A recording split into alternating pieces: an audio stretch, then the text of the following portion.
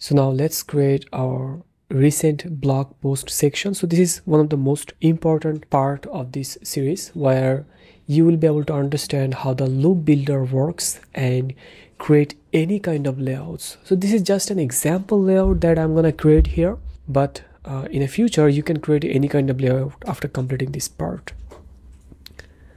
So let's take a look at our websites first, and I have to add some dummy post. If I go to all post, there is no dummy post here. Let's delete the default post, which is hello world.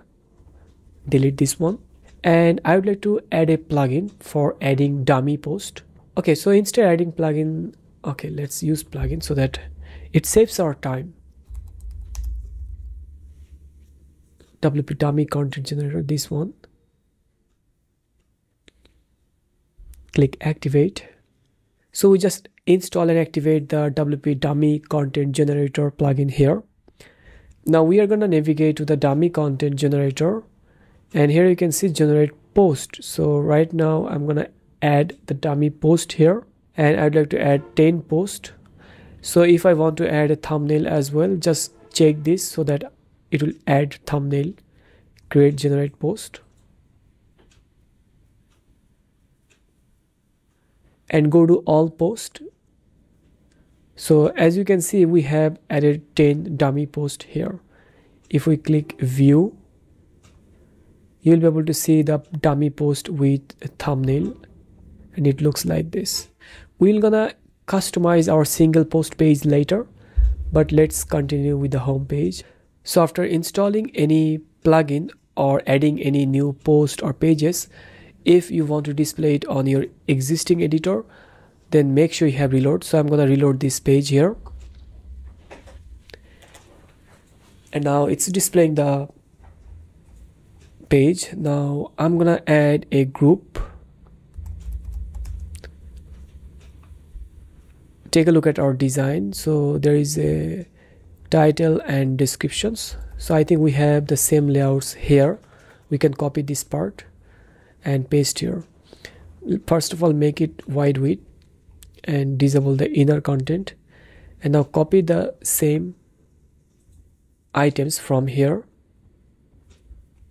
and paste it here, and also change the text. Instead of why people, let's change it to my recent blog post. And there is some dummy content. So inside this group I have added these title, and now below this stack I would like to add loop builder, query loop. Choose start blank and choose this one, image date and title, because initially we want these features. And this is very important to understand the query loop. We have already created these sections using query loop builder. I hope you have some idea. And now let's apply the same idea here when creating or displaying the post, but in a different layouts. So you can see here, this is our recent blog post, and if you just analyze the layout here, if you just understand what we have, you can easily create this part. So first of all, it's an image where it's displaying as a background image, and there is a gradient, and over the gradient there is a title of the post, and there is a post date. So for background image, initially there is no options adding background image as a featured image. We can use background image inside cover in a different way. So let's click on query loop builder here and go to post template and change it first to the grid view. Change it from here to post per page 3, and now it looks like this. So we are gonna change the featured image. I'm going to remove this one, and from date I'd like to add before and add a cover, and select here use featured image. So as you can see, it's displaying featured image but as a background image, and it's displaying from the cover area. And inside the cover I'd like to change the height and take this title area here remove paragraph and take the dates to the top, and also change the title from H2 to H4. And when I select cover, you can see there is an options to change the content positions. I would like to make it bottom left, and for this title or date I would like to add some spacing inside the cover. So what I wanted to apply here, if you just take a look at the design, I want to display this date at the top right corner. So to display the top right corner in a perfect and best way would be take another cover here, or you can take like stack and add the date inside the stack and the title, and then select the stack and change the items stretch between or space between. But I do not see, okay, this one is here, so I don't think it will gonna work here as expected. Let's make it white color so that you can see.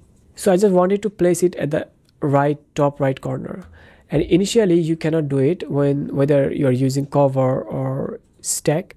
If I try another way here, it will not gonna work as well. The remaining way would be use another cover that I already said before taking stack. So just use color, and I would like to keep the color for a while so that you can understand what's going on here, and add the date here. Remove paragraph, and you can see I would like to select this cover and place the date at the top right corner. And after that you can see there is this stack which is displaying here, and inside the title, if you want, you can add content, or you can add excerpt, basically, not content. Excerpt. And besides excerpt, if you want, you can also add read more button here. So you can add read more custom button, or you can just add read more link here, like the default read more link. But I want to use read more button so that I can make it more customization here. And let's add a background color. You can add a background color white, or let's change the text color to black. So this is the button, and now change the background color of this cover area. I would like to change the height of this cover, because this height is not necessary. Honestly, it's not necessary. So let's change the background color and change or add something for this date as a date background. Let's add over here, and you can take it group, because I want to add some background color like our design. Let's add background, add some padding here, and remove the padding from this cover area. Go to style step, remove the padding, and also you can add some padding on the parent cover. Let's say 3, and here is 3. And now if I compare with our design, this background color should be white color and the text should be black, and it should be only date and month. Let's make it similar now. Select our date, and we can select a custom format here, only date and month here. So right now by default there is no options for date and month, but we can make it, let's say the if means you can see the guide here for custom date. If I go to or open format string here, our format is date and then month, so you can learn from here. If you scroll down, you can see here, you can see the L capital, I think it's I, which is Friday, and then F, September, which is month, and J, which is date.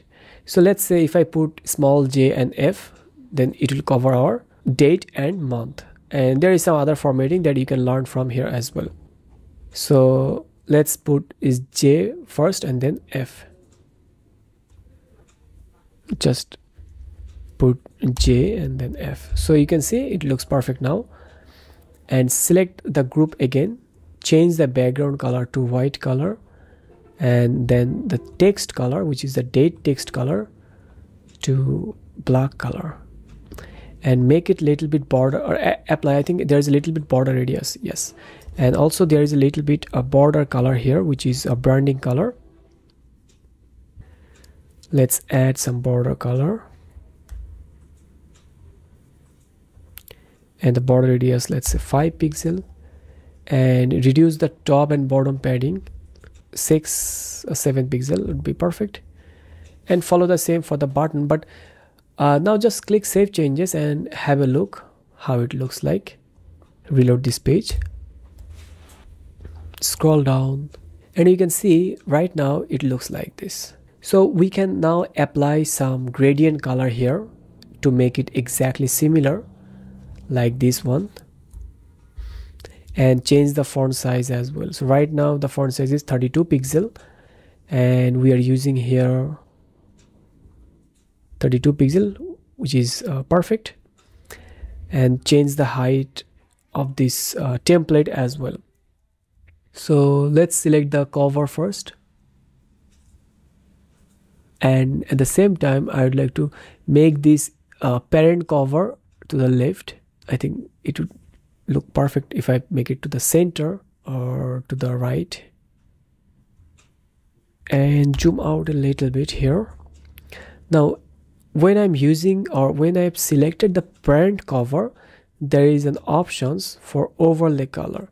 Let's select the overlay and select the gradient color from here, and add our burn color, which I already have copied from here. Paste the burn color, and at the top let's make it none, and increase the opacity from here, and also change the color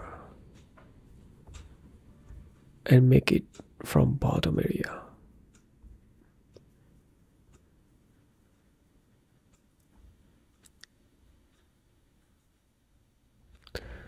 Now click save changes and reload this page.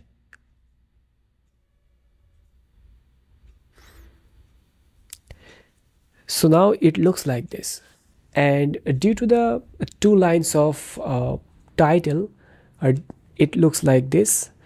But we can spend some more time and add some adjustment here, which will make it more perfect. But as of now I do not want to spend much time on this. But if you want, you can play around with the cover, play around with the stack cover, and you can make some little bit of adjustment to make it more perfect here. So I think that's it, and you can see here there is a pagination, there is next and previous pagination here. Okay, so before the pagination you can also apply the text button color here. As of now it's a deep blue or white, so I think it's white we have, and we can keep this one like this way. It will change the post automatically based on our recent post and recent content. So if you want, you can add when there is no result, no blog post, it will display something like there is no blog post found. It will display this text when there is no blog post. At the same time, when I selected the pagination, I can easily add a space between the pagination and go to the styles tab. I can change the color, I can change the link color, and I can change the text here, preview or previous page. So let's make it previous page or post, and I can make it here next page, or sorry, post. Add some spacing at the top by adding spacer. It's really not necessary for this design, we do not have these features inside our design, but if you want you can add it. There is also options for arrow, and there's also for a chevron, so you can add that as well. Let's reload this page.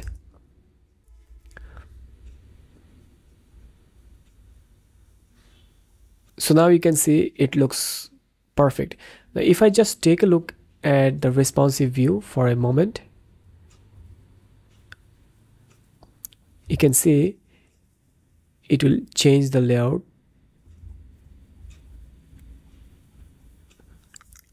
and it's working perfectly on small devices. So now we have completed our recent blog post area, and if I take a look at our design, there is a final layout which is call to action that we're gonna create in our next part.